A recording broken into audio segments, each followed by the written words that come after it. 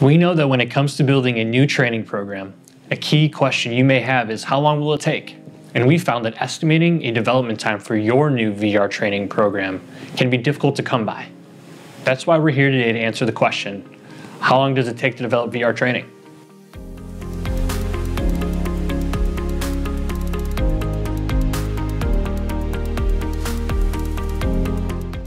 Hello. My name is Steve Smole and I'm an account executive here at Roundtable Learning. One of the biggest questions we get when talking about our VR training is how long does development take? While there are a lot of factors that go into this, we usually estimate that development time for a VR training program is around 8 to 10 weeks. Some projects can be completed as quickly as 4 weeks or take as long as 6 months. In this video, we're going to break down the 3 stages of VR training development, as well as the factors that will directly influence your project timeline.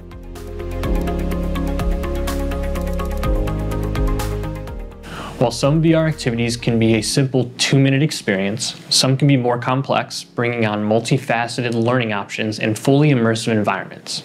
When looking at the timeline for VR content development, we can break down the process into 3 key stages: instructional design, asset creation, and then development and programming. Let's start with the instructional design stage. This is where we begin by defining the learning objectives, addressing business challenges, and making sure that everything we develop meets the needs of your training program.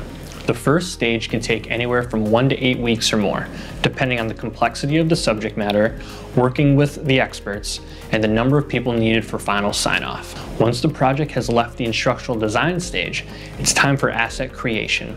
This is where graphic designers, 3D artists, and various creatives go to work and build everything that we will make in the virtual world. Whether it's 2D or 3D objects, video clips, sound effects, or voiceovers, this is the stage where all the assets start to take shape. This stage can take anywhere from 4 weeks to 4 months, depending on the project.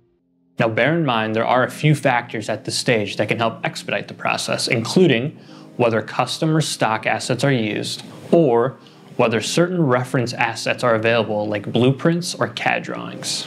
The final stage is development and programming. This stage builds a working virtual environment by fine-tuning design elements and digital assets and turning them into a comprehensive VR experience.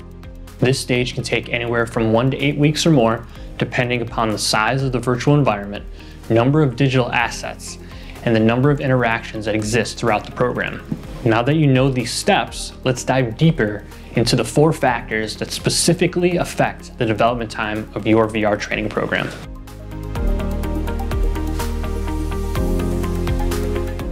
Okay, so now that we know what goes into each phase of content development, we can start unpacking the factors that directly impact the development time. The 4 major factors that affect VR development time are flowchart and script development, model complexity, program intensity, and the level of expertise of the developers. Let's start with flowchart and script development. This is the time it takes to establish the training program's outline and goals, as well as the steps a learner will experience and where visual elements will be placed, which sets the groundwork for the rest of the development process. The more complex the learning program, the more time will be needed for its script development. The second factor is the complexity of modeling, or how detailed the assets in the virtual world will be. For example, a learning activity set outside in a park with trees and birds and fountains will take more time to develop than an activity set in a single office room with a table and a chair. The third factor that affects VR development time is the intensity of the program. This is when the programmers build the unique interactions that give the project shape.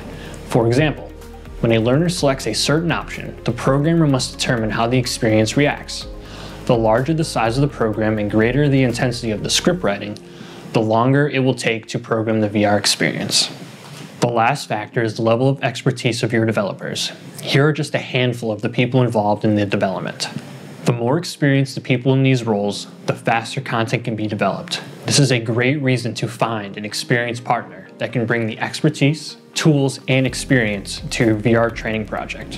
Whether you're considering adopting a VR training program or have already started planning and redesigning your content, this should help clarify what goes into a VR training program and why the average development time is 8 to 10 weeks or more. You can read more about VR training development timelines on our website. And if you want to learn more about getting started with VR training, check out our 7-step guide to creating your first VR training program. The links are in the description below. If you have any questions, reach out to us at any time, and make sure to like and subscribe for all things training and development.